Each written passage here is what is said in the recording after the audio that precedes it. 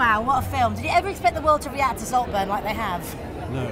But I think that Emerald Fennell had a genius thing where she said that every family should sit down together before Christmas, grandmothers and grandchildren, and watch Saltburn. And people took her at her word and were appalled. Well, tell me about the talent of Emerald. What was she like to work with? She's unbelievably hardworking. I've known her since she was 13, and she's been writing prodigiously ever since. So, and nobody works harder than she does. So all this stuff about her having the silver spoon and it's out of privilege, she's no overnight success. She's been doing it a long, long, long time.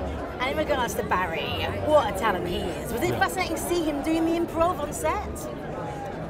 I wasn't there for his nude scene. Is that what you're talking about? Oh, do you wish you were? Oh, where he the grave.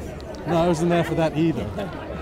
I only saw it when you saw it. Do you think he's the next, he already is the big thing, but can you really see him going bigger and better? And yeah, because he's a one-off. There's nobody else. There's nobody who looks like him or is like him. I think he's an absolutely extraordinary actor. And when it comes to you deciding what you do next, are you quite picky with the things that you choose, or do you get lots of scripts in front of you? No, I'm a complete prostitute. I do everything that I'm offered because I'm so old and grateful to be working.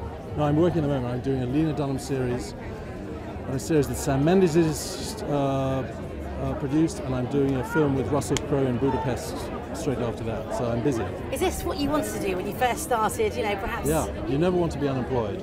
Yeah. And is it the stage or the film for you? What do you prefer? Oh, films are better because you get paid properly. The theatre, there's none.